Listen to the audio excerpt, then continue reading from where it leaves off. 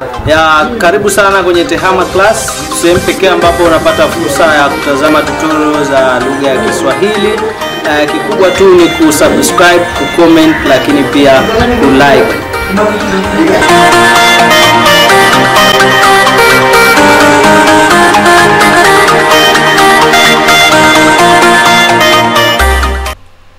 Hello guys, mambo vipi? Karibu sana kwenye Mzava TV. Na leo kwenye Tehama Class nimekuandalia tutorial nzuri ambayo itakusaidia wewe katika kufahamu namna ya kutumia green screen au namna ya kuremove background ya video kwa kutumia Adobe Premiere, lakini pia hiyo background hiyo imeshutiwa kwenye green screen. Kama unavyofahamu, green screen ni moja kati ya teknoloji ambazo zinatumika sana katika masuala ya film making.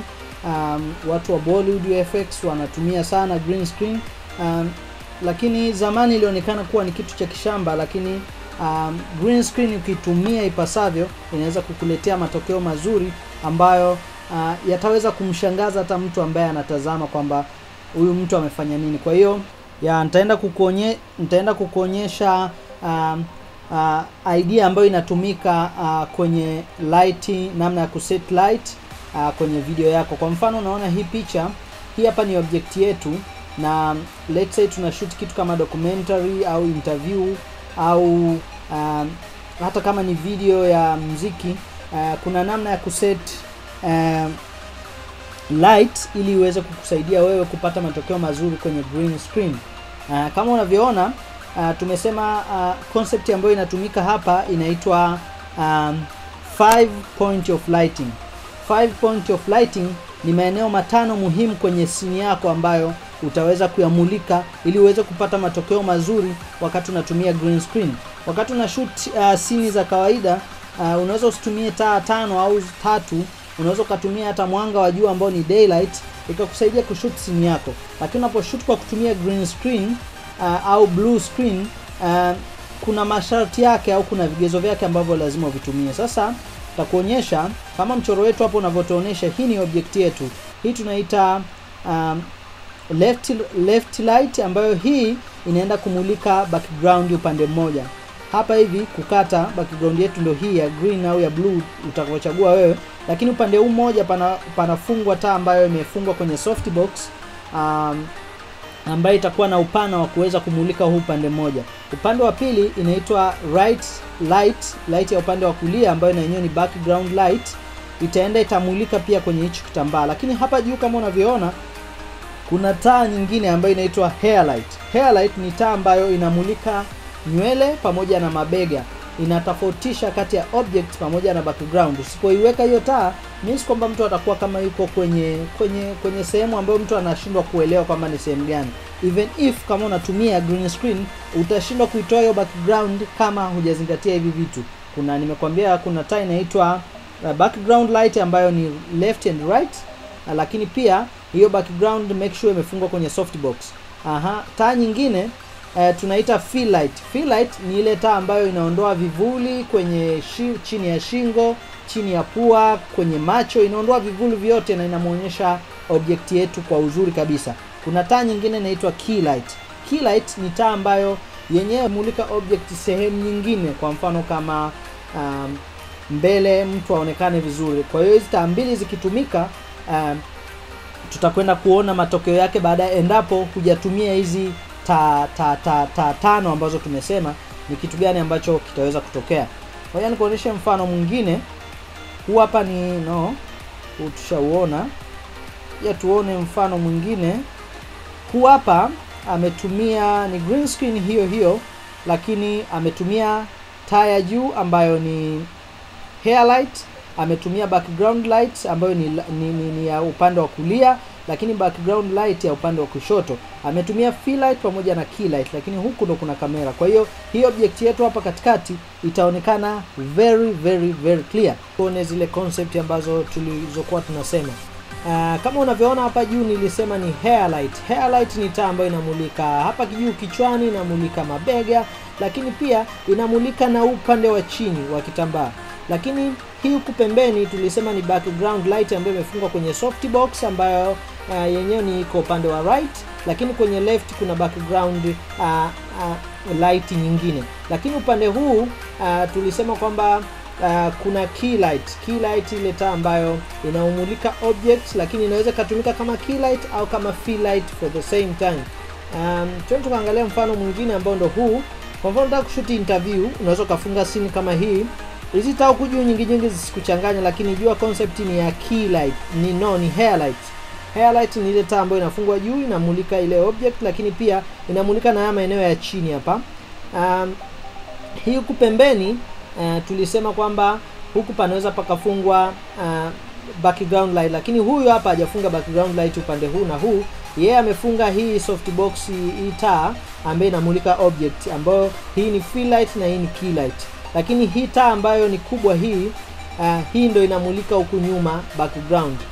Hizi taa huwa ndio zinatumika sana kwenye kumulika background. Hii taa inaweza kumulika upande wa nyuma wote.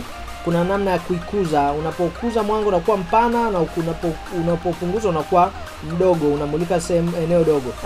Kuna namna nyingi ambazo wewe unaweza kufunga, lakini make sure kwamba kitambaa kinamulikwa vizuri ili tuweze kupata matokeo mazuri. Baada ya kuelezea hivyo, tuende kwenye Adobe Premiere Pro CC 2017 tukaangalie namna ya kutoa background kwenye video. Kama tunavyoona, hii ndio scene yetu ambayo hii ni mimi ndo nilishoot. Nilitega kamera mbele, then nikakaa nikaweka kitambaa nyuma hivyo. Kwa hiyo ni moja kati ya kazi ambayo niweza kuifanya kwa kutumia green screen, na niliandaa hii kwa ajili ya tutorial ili uweze kuelewa. Sasa leo nitakufundisha namna ya kuiondoa hii background ya nyuma. Huku nyuma kuna green, hapo niliweka hivyo. Huku nyuma kuna green, lakini tujaribu kutafuta background kwenye kompyuta yetu ambayo tutaitumia kama mfano ili tujaribu kuiondoa hiyo background, afu tuangalie ni kitu gani kinatokea. Let's say tuweke hii hapa. Hii ni background ambayo nimeichagua. Tu drag tena. Hii hapo ni background ambayo nimeichagua. Sasa hapo nyuma tayari kuna background, kwa hiyo tumeweka video juu, lakini chini tumeweka background. Tena tukachukue tunaenda kwenye hapa kwenye effects, unaandika key. Ukienda kwenye key unaenda kufuata key inaitwa ultra key au ultra key. Baada ya kuweka ultra key, tunaenda kwenye effect control, tunaenda kwenye color picker. Hichi kidubwana cha kupick color. Tunakuja tunakichukua hichi kidubwana, tunagonga sehemu moja ya picha yetu. Baada ya kugonga hapo, tunaenda hapa kwenye setting, tunaweka kitu kinaitwa aggressive. Baada ya kuweka aggressive, hii background yetu ya nyuma tujaribu kuizoom in. Baada ya kuizoom in, hii object yetu tujaribu pia kumove.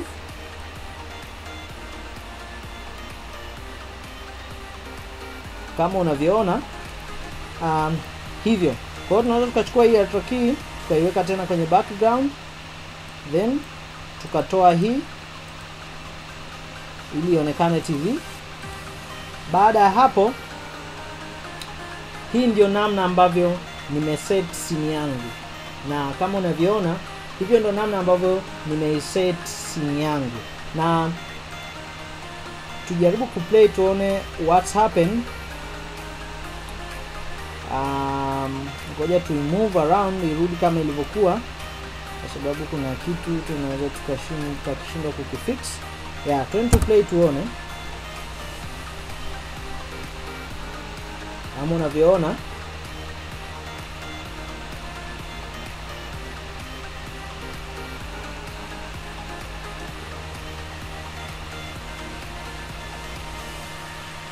hiyo ndio concept ambayo nimeitumia mimi wakati nafanya najaribu ku remove background ya video yangu hii ambayo nimeitengeneza ya mfano.